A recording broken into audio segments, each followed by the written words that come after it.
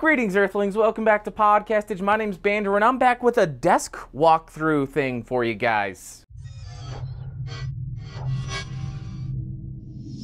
So I've received a lot of questions and comments asking me what my desk setup is. Can you do a desk tour? Can you walk us through all the gear you have on your desk and how everything's set up and how you record? So I figured what the heck, might as well do it and show you how everything works. And also, if you are interested in any of the gear that I talk about, I will link everything in the description down below. So let's go ahead and get right into it. So for my main microphone, I use a Shure SM7B. If you look in pretty much any podcast studio or broadcast studio, this is what you're going to see, and I absolutely love it. For the Shure SM7B boom arm, I use the Rode PSA-1 because it's just a much sturdier boom arm and can handle a lot more weight. From the microphone, we run into a Cloudlifter CL1, which is a mic activator, and it takes the phantom power from your interface and boosts the signal by 25 decibels. As far as the interface, I picked up the Zoom U44 a few months ago, and I'm actually super happy with that. For monitoring, I just use a pair of Sony MDR7506s. A lot of people might hate these because they lack a lot of bass response, but for me, I absolutely adore them, and they just give amazing clarity. Moving over to the right, I have an Apple wireless keyboard and an Apple wireless trackpad, and then over here, I have a Razer Chroma mouse on a SteelSeries mouse pad that looks like hell because I've beaten it to death. For speakers, I use a pair of Bose Companion 2s, I believe, and I actually haven't been using them much at all. I've really been just listening to everything on my MDR7506s. Directly next to that, I just have the motivation for all my videos. I have Weird Al, The Cigarette Smoking Man, Fox Mulder, and Dana Scully. Then we just have microfiber cloths because dirty glasses are disgusting. Then there's a control for my main lighting, a guitar tool, a USB thumb drive, the microphone for my HyperX Cloud 2s. Then I always keep a pair of iPhone lenses just in case I want to record anything on the iPhone. I don't know why I have this. It's an SD card case. Couple extra SD cards. Then right here, this is my favorite thing on my desk. This is 1.3 grams of, no, not marijuana, of trinitite. If you don't know what trinitite is, this is what happened at the very first nuclear blast in Alamogordo, New Mexico.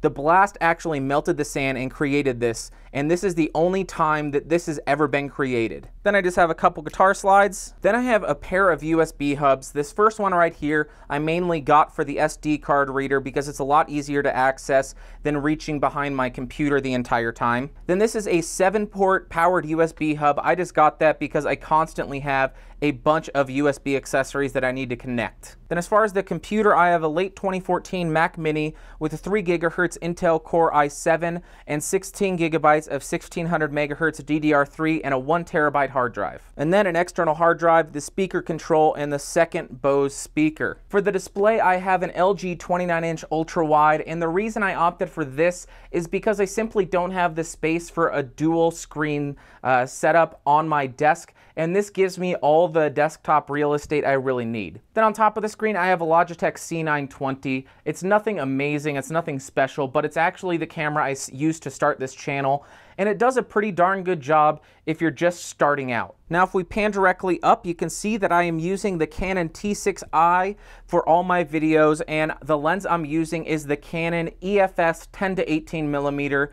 And since this is such a small room, that's why I utilize such a wide angle lens, and I typically keep it around 12 millimeters. Then if we look directly above the camera, this is my Neewer LED 306 or 308, and I know it's not in the proper position. It should be at around a 45-degree angle from me, but based on the limited space I'm working in, this is what I am stuck with. Then right here, I just have a softbox light I bought off Amazon connected to a pretty gnarly boom arm that I also got off Amazon with a sandbag over here to keep it from tipping over and killing me. And what this does is really just helps differentiate myself from the background and just make the image look a little bit better. Then for the majority of mics I test, I just use this, which is the Neewer boom arm. I've reviewed it on my channel, and you guys have seen it about 1,000,000 times. Directly to the left of the desk, you will see a bunch of audio treatment, and then at the top, I just have something like a coat hanger where I just hang all the cables I use regularly.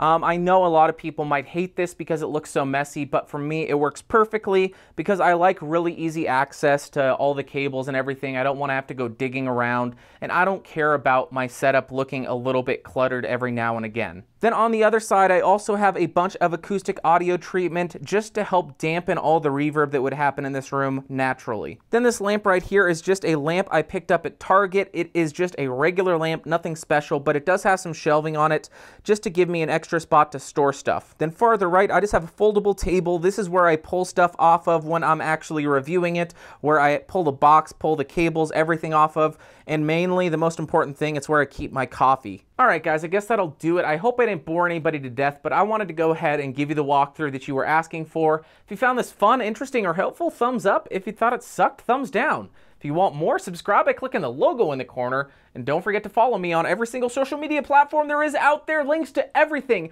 in the description down below. And if you are interested in any of this gear, as per usual, links in the description. I'll see you all next time. Thanks for watching. Bye.